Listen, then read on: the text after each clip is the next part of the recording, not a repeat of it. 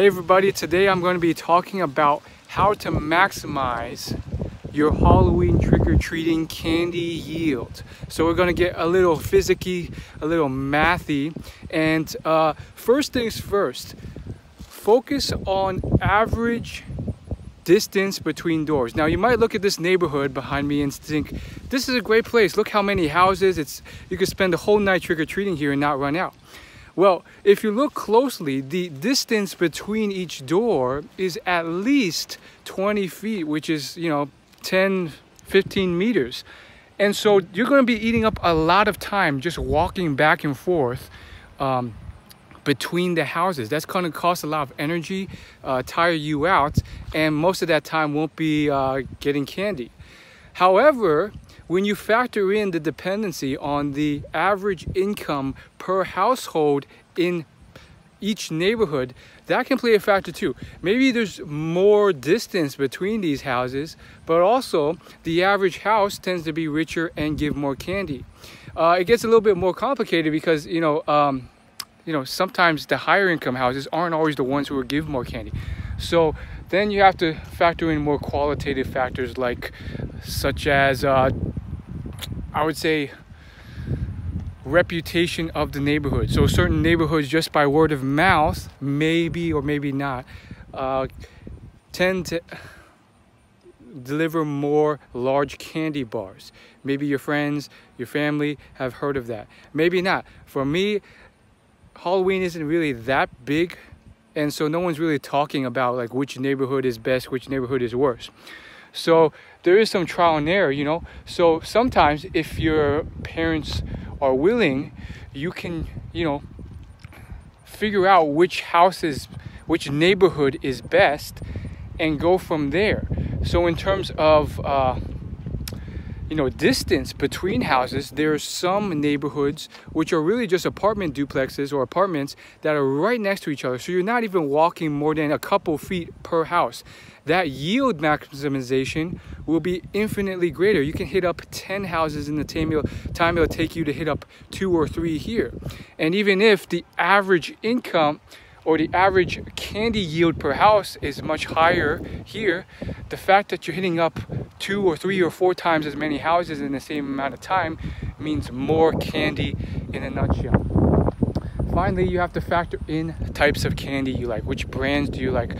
Which areas tend to give out certain types of candy? And this is where historical reference really helps you out. Some people just leave candy outside their house, which can also play a factor, since candy outside of the house means that you don't have to worry about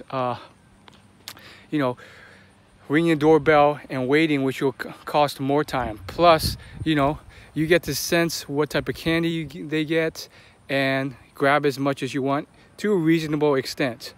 So let's say you like Kit Kats, but you hate Snickers. There's going to be certain houses that give out Kit Kats. Or what's more memorable are houses that usually give out the king size, whereas the others don't. They just love doing that for kids. And it usually takes a few years of history to build that up, but you want to start with those houses. Go there first rather than towards the end of the night, because then you get too tired. Sometimes certain houses will close up earlier than you expect. So by the time you get there, they're all done. Some of them have gone to sleep. Some of them are you're still trick-or-treating. So there it is, the trick-or-treating maximization yield formula. Start with distance between doors. Factor in the average yield per house.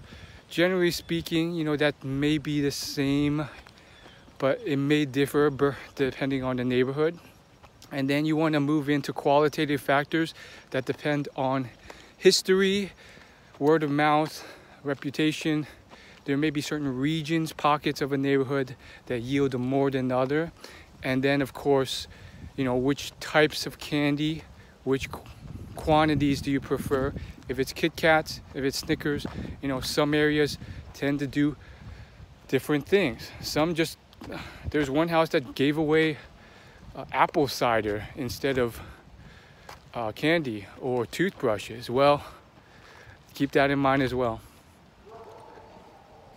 And of course, I'm sure there's other tricks that I forgot to mention, such as what if you have groups of people? If you go with a group, there's pros and cons to that. It's probably going to slow you down because the group moves more slowly between houses. However, with a group, it's more organized, it's more coordinated, it's safer, and you get the added benefit of, them doing most of the work. They'll guide you, they'll ring the doorbell, you open it, and then everyone grabs at the candy at once, which potentially means that you could grab a little bit more without them noticing. Good luck, and see you later.